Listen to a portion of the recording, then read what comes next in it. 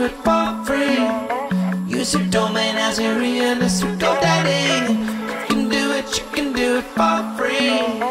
Use your domain as your ENS or Godaddy. It's been possible for a long time to import your domain into ENS, but the gas fees were so high due to the large amount of data right. But now the DNS records can be verified on demand by an off-chain or a